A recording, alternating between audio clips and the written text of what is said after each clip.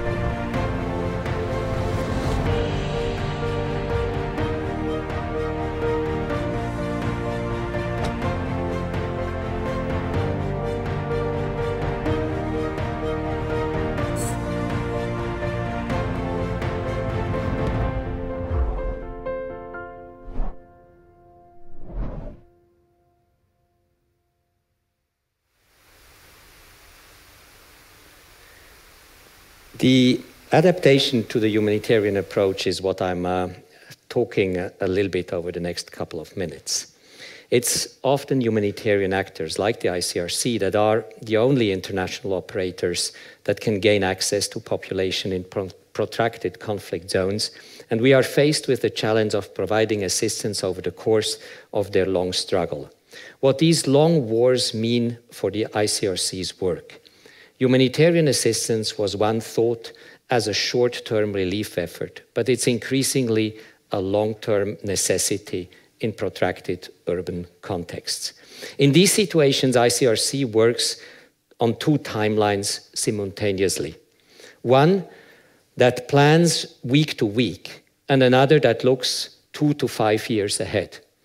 We are then able to address immediate needs as well as future health, water, livelihoods, and protection systems that ensure people's survival and dignity. ICRC fixes and sets up water supply infrastructure destroyed by war. We support health facilities like hospitals and orthopedic centers and bring in mobile health clinics. We train locals to develop skills and not rely on foreign experts, and we help people start sustainable small businesses through cash grants. For example, in Syria alone, the ICRC is maintaining essential water, waste management and energy infrastructure for 18.5 million people. But ICRC does not stop at mitigating the impact of violence on urban populations. We focus as much on how wars in cities are conducted, on the limits that we must place on armed actors and their conduct in order to shrink the needs of people exposed to urban warfare. Logic follows that where there are more people and more weapons, there are more victims. An overwhelming percentage of people killed or injured by explosive weapons in populated areas, in cities, in urban areas, are civilians. Civilians, not military targets. These are people who often are not taking part in the conflict. They are mothers and fathers and children who are not part of the fight and simply wish to lead their lives without the constant threat of bombs or gunfire. The Geneva Conventions and international humanitarian law speaks very clearly to the obligation during armed conflicts to protect civilians, civilian populations and objects. The specific challenge posed by urban warfare should be taken into account. Armed forces need to be prepared to address such challenges, considering the overarching objective of the laws of war, which is protection of populations, of civilians.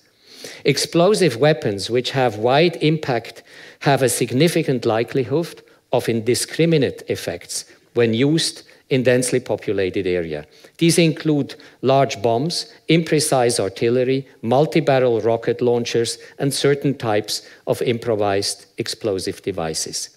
In the urban operations, armed forces have to take into account the vulnerability of large numbers of people and the intricacy and interconnectedness of essential services. They must avoid or minimize harm to civilians, including their choice of means and methods of attacks. In addition to the high risk of incidental civilian death, injury, or disability, heavy explosive weapons tend to cause extensive damage to critical infrastructure, triggering debilitating domino effects on interconnected essential services. This is what the video has shown, that with each attack, you have a further degradation, even if you repair the infrastructure afterwards. And so over time, over long-time conflicts in urban areas, you basically end up with nothing anymore to deliver social services.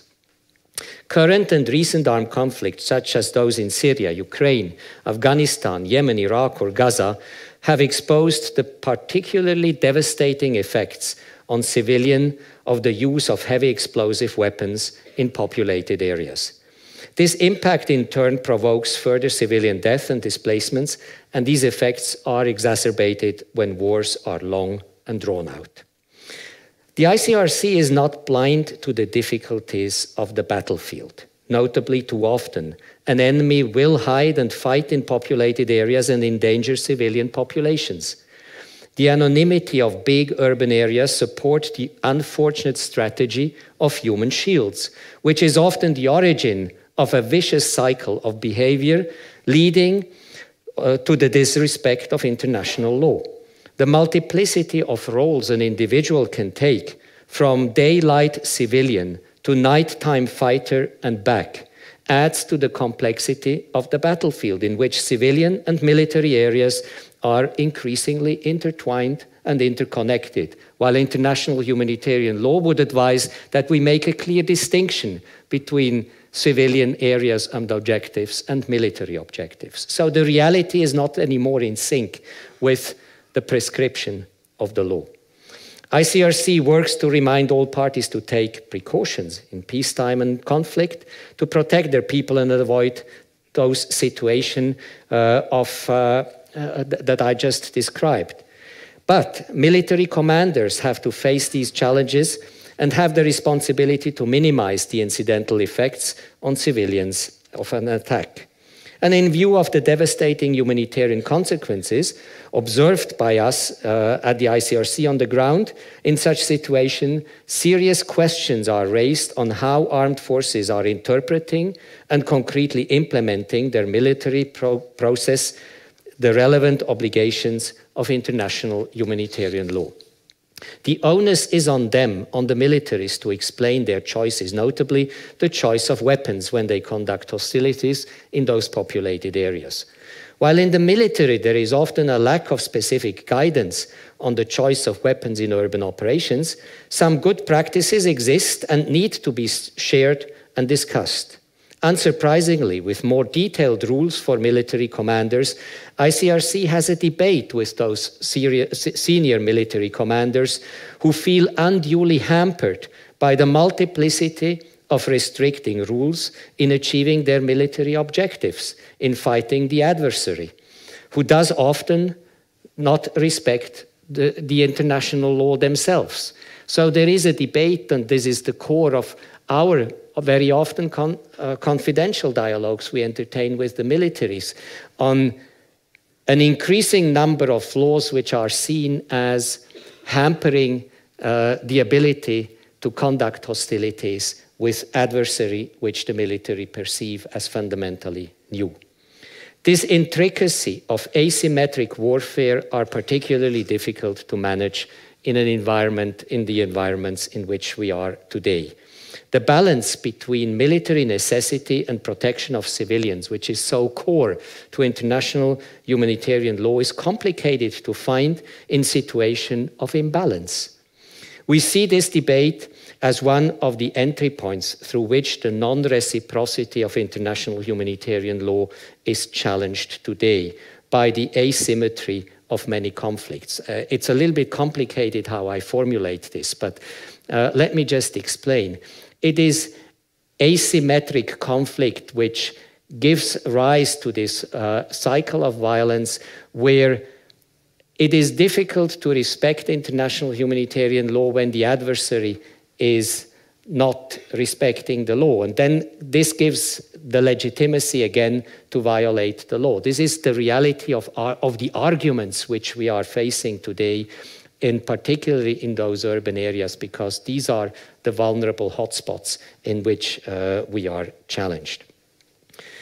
The debate is exacerbated by the whole issue of fighting terrorism, or the war on terror, as some call it, which adds to the complexity of this debate and gives to the one side always the impression of being the legitimate adversary in the theater of operation, while the other seemingly is the illegitimate. So we have those complexities of urban area which add to the difficulties of interpreting the law. There is another aspect to consider in this debate.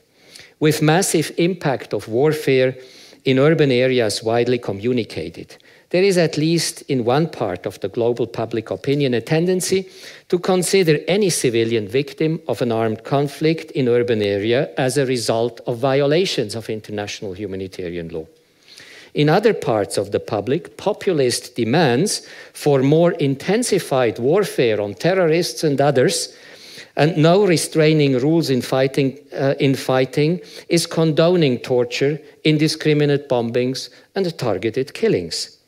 This politicization of public opinion around international humanitarian law, where one part of the public considers each victim an indication for violations and for ill-guided interpretation of international humanitarian law, and the other part of the public is demanding more intensified and more indiscriminate warfare, is one thing which of course preoccupies us in the public space, because it is difficult to argue the subtleties of international humanitarian law in this public space.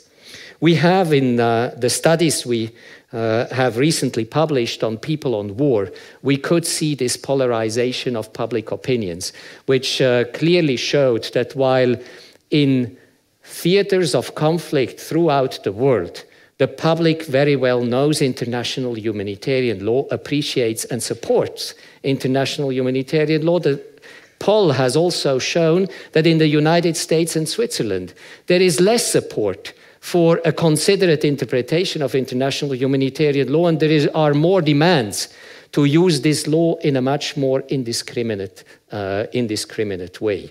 So we do have in the global public opinion around urban warfare, around the interpretation of international humanitarian law, an increasingly polarized public opinion, and we have a difficult discourse to entertain with the security establishment which interprets international humanitarian law in a different way as they fight terrorism. This is the essence of the protection problem that we are confronted with. The underlying principles in all those discussions should never be forgotten. Foremost, it is civilians who must be protected, and all should err on the side of their protection. It's on this premise that the ICRC is calling on all parties to armed conflicts to avoid the use of explosive weapons, which have a wide impact area in densely populated areas. But I would add that it is the first and foremost the dimension of suffering on civilians in complex and interconnected urban areas, which eventually has to lead to rethink military strategy in densely populated area. This was a point I made today. I was in Brussels on the Syrian conference, which I emphasized very strongly. At a certain moment, while we can have academic debate on how to interpret international humanitarian law, when you are confronted with those huge dimensions of problems, this should have as a consequence a fundamental political reassessment by the political authorities.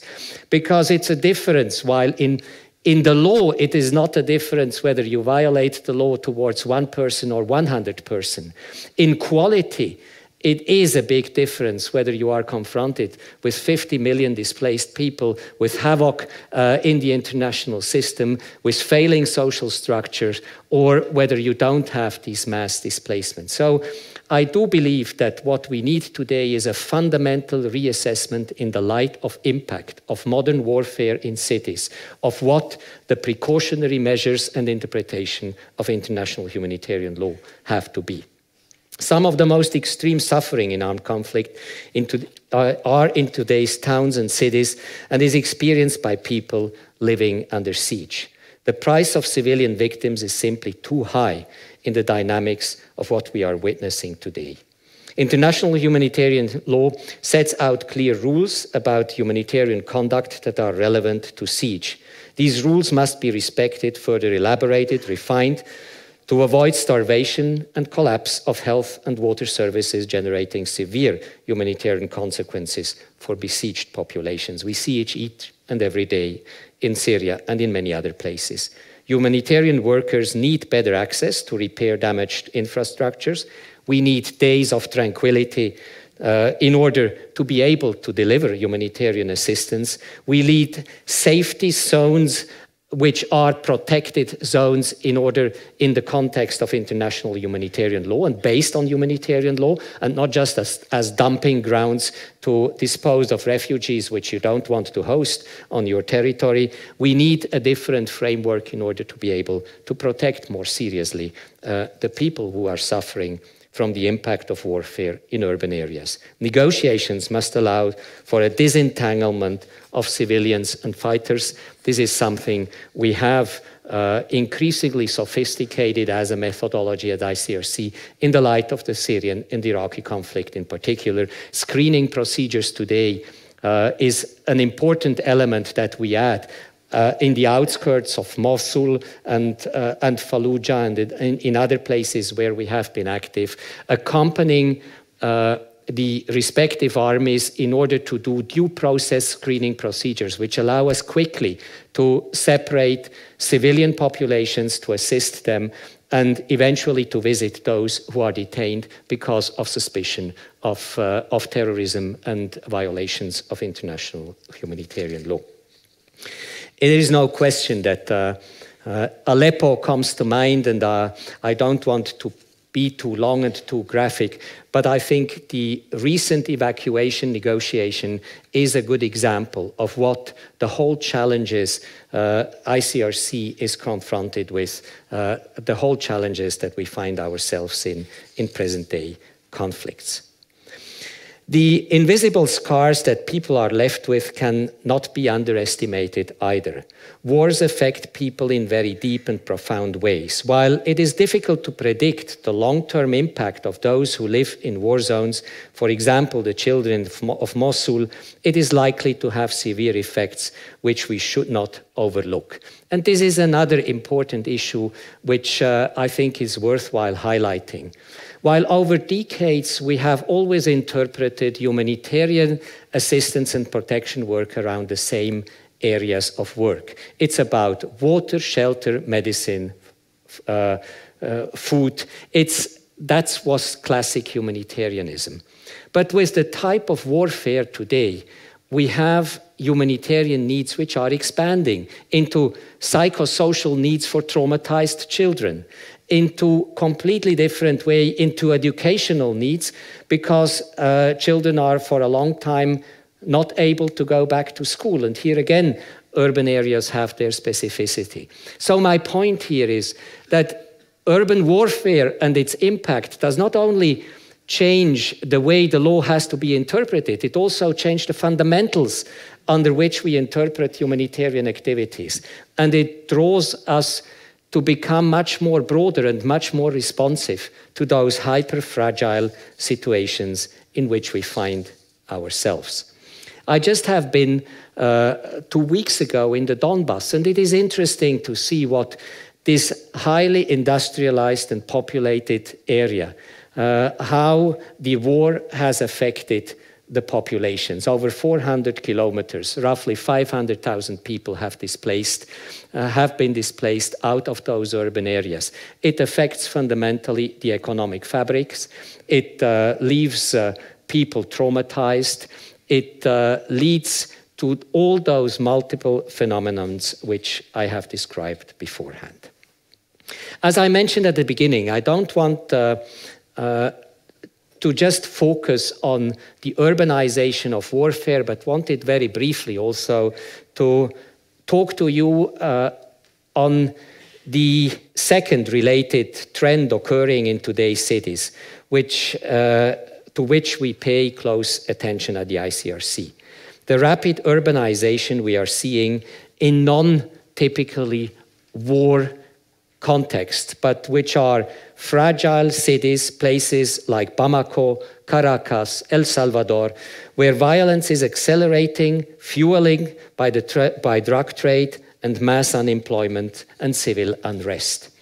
It may be interesting for you to recognize, if we look at the statistics of violent cities, not of cities at war, but of violent cities, that some of the death tolls by firearm in violent cities are higher than some of the death toll by war in Syria. So in some months last year, we had higher death toll per month by firearms in Salvador or in certain cities in Latin America than we had in Syria. So it underlines the seriousness of fragile, vulnerable cities due to massive urbanization, poverty, underdevelopment, fragile contexts with which we are dealing. The correlation between urbanization and violence is unquestionably a complex one, with many factors at play, such as social inequality, unequal distribution of resources, lack of investment, low levels of education, and high unemployment. This is particularly troublesome as we know that an increasing percentage of global wealth, as I mentioned at the beginning, comes from economic growth in urban areas. Urban violence, therefore, does not only endanger people's lives, but also potentially affects the global economy. More than 1.5 billion people, including 350 million of the world's extreme poor, live in an environment of continuous fragility, violence, and conflict. That is a huge number of people at risk. It's reported that 10 times more people die outside of conflict than in times of conflict. And the lines between violence and armed conflict are increasingly blurred. ICRC works to reduce this fluidity through legal guidance, but what we know is that violence contributes to fragility, and the fragility can quickly lead to conflict. It is clear that in many of the cities of Latin America, and you may have seen the economic statistics, that out of the 50 most violent cities in the world, 47 are in Latin America. When you look at those statistics, and when you see the type of crime and the weapons that the criminals have in those contexts, they resemble the weapons of armies. So that's not anymore just the criminal with a gun or a knife. This is much more sophisticated, and that's the blurring of situations of general fragility that I have spoken and of warfare at the same time. We have started in those hyper-fragile contexts in Latin America to pilot project. And these pilot projects, they need completely different ways on which we do, again, humanitarian work, because it's not parties to conflict that we are talking. We have to talk to the local police, to the civil society, to the Red Cross Society, to the local businesses, to the local leaders, to the community leaders, to the tribes, to the religious leaders. And so this is a completely different framework in which we address violence in urban areas, and at the same time we try to take advantage of the lessons learned that we have been able to learn over decades of cities at war, and see how can we learn from our past experience in warfare, and how can we transfer some of this project experience, some of the way we define the responses, some of the ways of engagement with the community, with the businesses again, with the religious leaders, with the community leaders. And this brings us, of course, again, into a completely new ballgame of humanitarian assistance and protection work. Let me just highlight a last example in this evening's introduction. I think the confluence of urban crime, economic impact, and warfare, to me, is in no country so clearly visible as in Yemen, where you have an armed conflict on the one side. It's the poorest and internationally dependent economy in the Middle East. And it is so fragile that the war has destroyed the ports facility of Yemen. And because the ports facility are destroyed, you can't import anymore anything in reasonable dimensions into Yemen. So there is no economy anymore, and no regular economy, despite the fact that there is, and on top of the war, you get a hyper-fragile economy, which is basically coming to a stop because the two ports have been bombed by the war. So what do you do with the few things that are here? You have weapons, you have crime, and so it's very difficult to distinguish then in each and every day and each and every violent event to which you are confronted. Is this an armed conflict in which international humanitarian law is applicable and where we have parties to conflict to talk to and to engage with? Or is this just crime because of the lack of economic opportunities, the destruction that has taken place, the fragility of the situation in which countries find themselves? I have tried to confuse you tonight with those two approaches. And the objective of confusion is that I came here not actually to talk too much of what we are doing, but to encourage in particular the scientific community to work with us and to do research in those areas. Because I do believe we are at a threshold on what is happening in society with regard to fragility, violence, and conflict.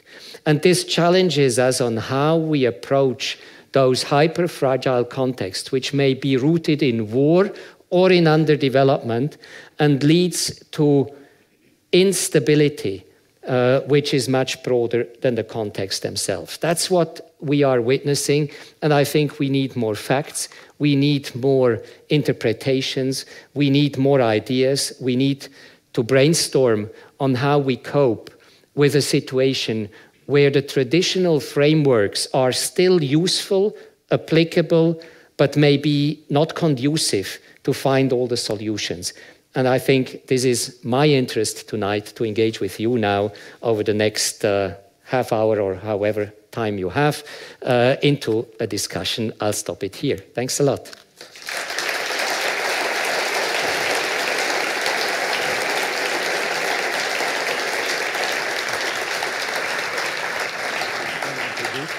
Oui, c'est une bonne idée. Water is always a good idea. Yeah. So, thank you so much for this very impressive and stimulating presentation. So the floor is open for questions. And in agreement with our speaker, I will give first the preference to students, however you define them.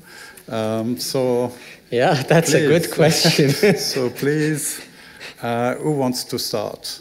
Over there? Please. You look like a student. Present yourself. And, Hi, my name is Peter Kiley-Bergen, and I'm visiting the Institute. I was recently accepted into the Master in International Affairs program. Thank you very much for your talk and the worthwhile work that you do. I was talking with a friend of mine recently who studies economics, and he said something that I found very intriguing. He told me that we're living in an age where people are restrained by borders, but capital or money is not. And in his opinion, that is not sustainable, and it kind of creates tremendous inequality. And I'm curious if you see a link between hyper-fragile urban environments and places in the world where we've shut off the flow of international capital and people are stuck there. Well, where I definitely see a link, when I look at the context in which we operate and which are some of the very hyper-fragile contexts. And while this is not the core what ICRC does, is not to look at the root causes of conflict, but to mitigate the effects. But still, we can't just shut our brain and we reflect on what we see. And when we see those hyper-fragile contexts and you start to engage with populations and you start to see what are the drivers of violence which bring them to take arms and to engage in this cycle which leads to fragility, then it's not really poverty that comes as a first argument, but it's exclusion and discrimination. And exclusion and discrimination, they can have economic impact. And they can have economic drivers, but not only.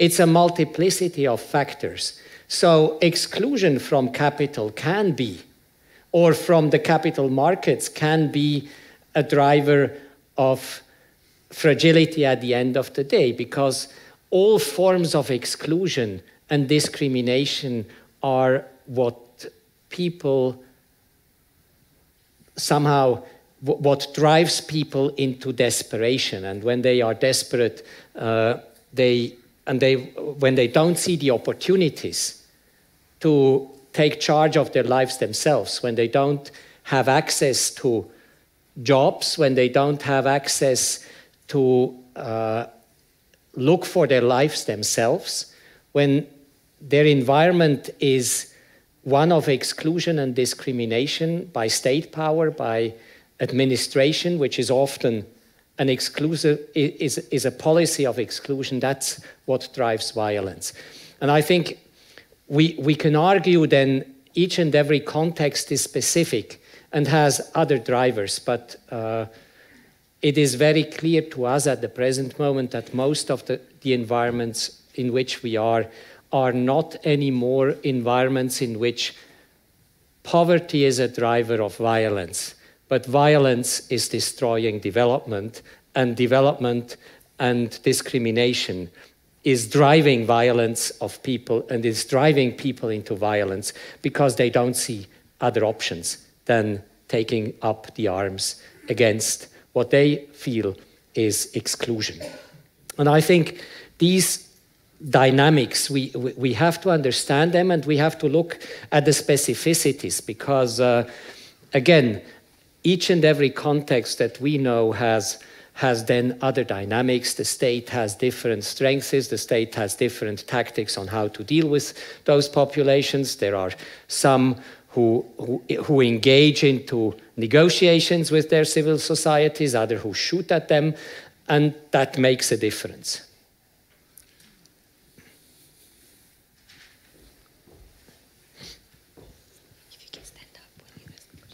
Hello, my name's Tamara. I'm a second-year student in the Masters of International Affairs, and I had a question in regards to new technologies and digital technologies in terms of how they would shape the response to armed conflict in these urban areas. Well, of course, we engage a lot, as many other humanitarian organizations, in reflecting and testing new technologies in terms of analysis of the situation, delivery, raising money, connectivity. These are all issues which today fundamentally change the way we deliver humanitarian assistance. So there is a transformation which is a technologically driven transformation of humanitarian delivery which is happening. I think the most significant part of it, and the most visible part of it, is the replacement of the transfer of good into the transfer of cash. In many of the environments in which we are, we move away from delivering the bulkware to the people, and wherever there is something like a market, we deliver cash to the people so that they can buy the bulkware themselves. But having cash services needs technology. You need to have people with credit cards and identity documents, and you need data protection, and you need the whole bulk of new technology which is available. But when I say all this, and I can go on for 5 or 10 minutes on these new technologies, but I won't. But I bring one caveat. At the end of the day, what makes us access the humanitarian space is not technology. We can't overcome obstacles through technology. Obstacles are overcome by negotiations. And a humanitarian negotiation is a negotiations around consensus amongst those who take arms and are engaged into violence. So at the end of the day, what is interesting always to see is, while technology can help, it doesn't create you the humanitarian space. You have to negotiate this humanitarian space with all those who are there, physically there, and in control of territory and population. So I have as you see, I have a very old-fashioned and a very modern reply to your question. Yes, we try to go upfront towards using new technology, exploring those new technology, looking whether they can help us. And at the end of the day, it's the intuition of the frontline negotiator who has the network, the trust, the ability to shape a consensus, because what makes humanitarianism compared to anything else? A political negotiation is a negotiation around power. A humanitarian negotiation is a negotiation framed by the law and trying to create a space, which is consensual. And that's a difference. That's a different type of negotiation. And this type of negotiation is irreplaceable. And that's, to just give 10 seconds of publicity spot. Mm-hmm. I still believe that's what ICRC does best. Mm-hmm. We have a question from a quasi-student, Achim Weinmann, who is a researcher at a center that might interest you, Peter. Yes. Which is the Center on Conflict Development and Peace Building here at the Graduate Institute. Thank you very much. I would say 17 years and still here. Thank you. I'd like to inquire you on the issue of scale. From what we read in the news and what we see every day, it seems that challenges and problems are growing faster than the solutions we have that we find for them. So by focusing on cities, both war in cities, but also violence in cities, we are multiplying both the locations of humanitarian engagements, but also the scale in which we need to find the solutions through dialogue and negotiation. So I wonder, what are your reflections on this, Peter? Thank you. That's right. I mean, my point tonight was we go into city because of scale. But I looked at scale first and foremost from the impact side of violence. But it is, of course, clear that what we would hope also is that cities give us the scale which allows us to turn the trend to the negative. It's a little bit like all those statistics that we have seen over the last 10 years with regard to development and the big powers in which development has taken place. If you get development in China and India right, the statistics normally tell you that the world is developing because the numbers are big. If you get things in cities right, with the basic statistics that I showed you at the beginning, because of the contribution of cities to global GDP, because of the number of people who are there, then you get it right. But let's not fool ourselves, Achim. the problem is that cities are also more complex.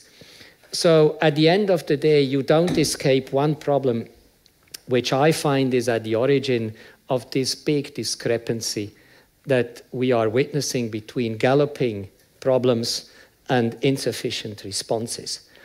And I still believe that this is a problem of political investment. We invest in the wrong things, or we insufficiently invest into finding solution. And this is a problem of political allocation of resources and energy. It's not a problem that we can just go to cities, have a miracle solution and scale. It's unfortunately more complex. At the end of the day, you always go back to square one. Even when you want to scale in cities, you need to build the consensus that what you do is the right thing you do, has the community support, is rooted in the society, has the support of the local economy. And this is an investment into generating consensus, and is a political task, even if the frame is a humanitarian one, it is a negotiated context. And I truly believe that one of the big problems is that not only that there are people out there who don't want, but that those who want underinvest. And we need much more investment in those negotiating skills, in negotiating efforts, in being persistent in negotiating these contexts, in being inclusive in negotiating this context. You can screw up your city program and have an inability to scale if you don't include those who have a say in the community. And this is, I increasingly believe that we have to be careful not to be too technocratic in our vision on what should be done in order to solve some of the big problems that we have. And so you are right, it's a great place if you get it right, to go to a city and to address humanitarian problems in a city, but you still have to get it right. And here in Geneva, we have a lot of experience, I understand. This is, je ne veux pas faire violence à cette ville, mais c'est un canton qui est une ville, et une ville qui est un canton. On peut le dire. So you can test it. You know how complicated this is. Oui, c'est un étranger qui dit ça.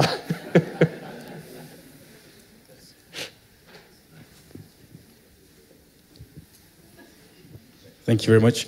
My name is Tarek. I'm a student in international relations here at the University of Geneva. I'm also a member of the European Youth Parliament. And civilian casualties used to be collateral damage, it seems. For example, if you take the Battle of Solferino, if I'm not mistaken, there were about 50,000 soldier deaths and only one civilian death in one day, which seems ridiculous nowadays because the system has changed so much. So now civilians seem to be taken as objects of war, as targets even.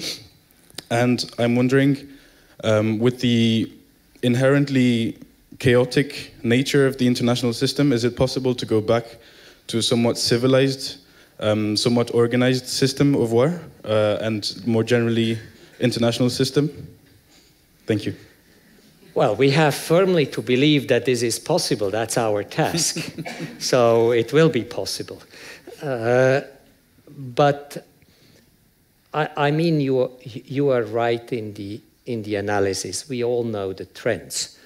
And what we see is really kind of probably an accentuation and peak of trend that I was myself really quite flabbergasted to notice over the last couple of years. Not only that civilians are collateral damage, as you rightly say, because they become primary objectives of the military attack now.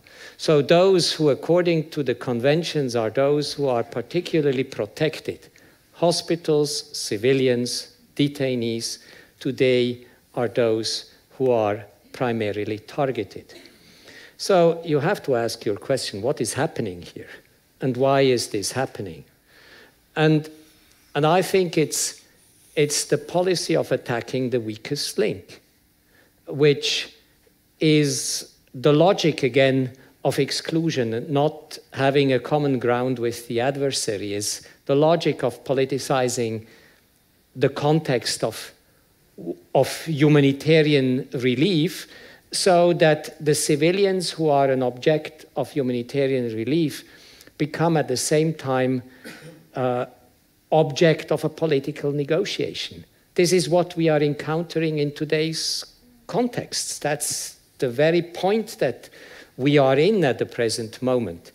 That if you are a soldier today in Syria, you get pretty good treatment. Whether you are Islamic State, al-Nusra, whatever, or Syrian army, you have your supply chain. Those who are objects of attacks are those who are the weakest in the chain. And this is what is preoccupying. That's where I see the responsibility of ICRC also to engage with all those arms bearers, independently on what their status is, and to nudge them into behavior. And then you see when you talk to those different parties that we are again in a transformational system where the reciprocity is what is critical at the present moment. Civilians are attacked because the other side attacks civilians. And the other side attacks civilians because this side attacks civilians. So that's the vicious circle you have to cut through. And so you can only cut through if you negotiate trust with all sides that certain things should not happen.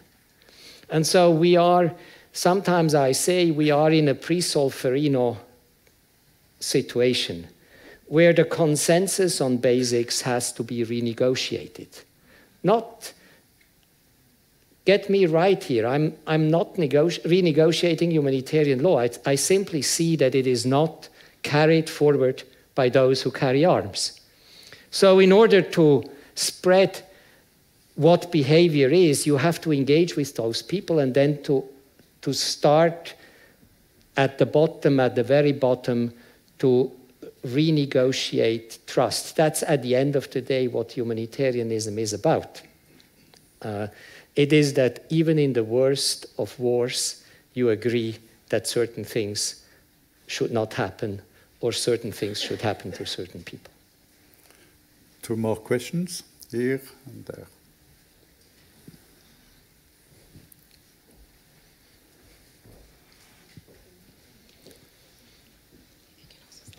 Thank you. My name is Dana Landau. I'm a research coordinator at the Inclusive Peace and Transition Initiative here at the Graduate Institute. And my question is about prevention.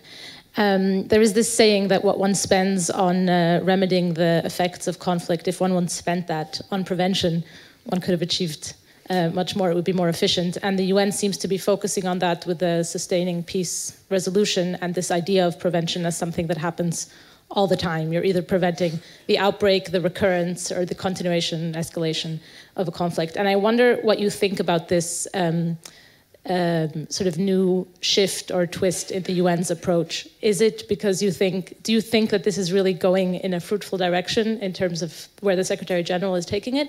Or is it maybe partly to do with the hesitance about supporting your work or also the funding struggles that you're in? Thank you. No, I think it's great that Antonio Guterres is moving the UN towards conflict, much more towards conflict prevention. I think that's the very core of what his mandate is. I was much more critical with regard to what the UN did maybe over the last 5 to 10 years because of the lack of political will to engage on conflict prevention, to continuously making out of every political question a humanitarian issue. And I think this is what has hampered and has confused a lot of spirits that we had a UN system which at the core is a political system which needs to think and work towards peace and preventing conflict and respecting human rights. And because this was difficult and was difficult to achieve, the system has easily moved into delivering humanitarian assistance and pretending that it is neutral, impartial, and independent, while it is a states-driven system, which again brought it into an uneasy balance. So I warmly welcome that the new SG is, because of he suffered, to be very frank, from this trend, and he has experienced it as a High Commissioner, is now as a Secretary General making very different accents. I think for us this also means that we have to intelligently relate while being distinct on what this means for a humanitarian actor. And it is obvious that when we talk about prevention, we don't talk about conflict prevention because this is a highly political concept. It's the way to peace. When we talk about prevention, then we talk about preventing violations of international humanitarian law, which is still jus in bello. It's still the framework in which we operate. But then it is also clear to me from what I see that the impact of good humanitarian work is good for peace.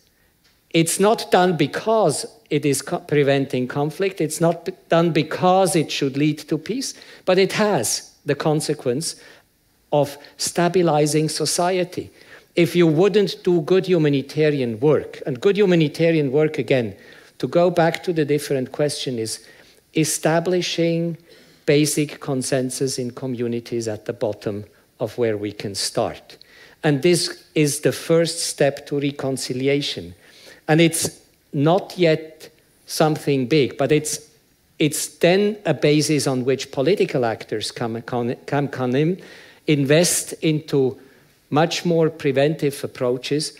And that's also, if we have an intelligent way, and Antonio and myself do discuss these issues quite a lot these days, on connecting good humanitarian practice as done by ICRC and other neutral, impartial, and independent humanitarian organizations, this is a good terrain on which much more ambitious conflict prevention and peace policies can build upon.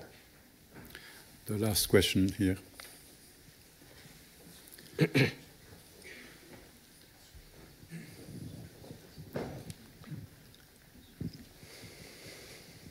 Thank you very much. My name is Defne Gönenç. I'm a PhD student. Still lucky to be a student. Well, continuing from the conflict prevention question, so do you think we will ever be able to put an end to the history of conflict without actually putting an end to the profitability of arm making or weapon production? Well, if you ask a question like that, no. Because it is obvious that as long as there is an economic driver of conflict, you'll get conflict. That's what you are asking for. If you put the economic system in a way that it produces interest and into weaponry and conflict and option, then not. So I'm deeply convinced that. But here I'm going far beyond being a president of ICRC. That's just as Peter Maurer, I can tell you I'm deeply convinced that sound prevention and peace policy has to have a socio-economic basis. And this socio-economic basis, I can only, in squaring my head, really think that this is something which can produce weaponries and can attach big profit to the military-industrial complex. That's very difficult to imagine. So it goes with creating new forms of socio-economic systems, that you have to have peace. That's what my reply also earlier this evening was. If we look from the other side of the equation at the drivers of conflict and violence, it's again exclusion, and exclusion has an economic dimension.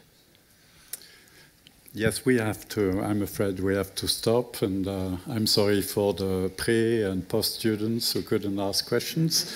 But I would like you to join me in thanking our speaker to have come from the top of the hill to the lowlands to bring us such a enlightening confusion. So thank you so much. From the arid mountains to the wonderful pastures of the flatlands.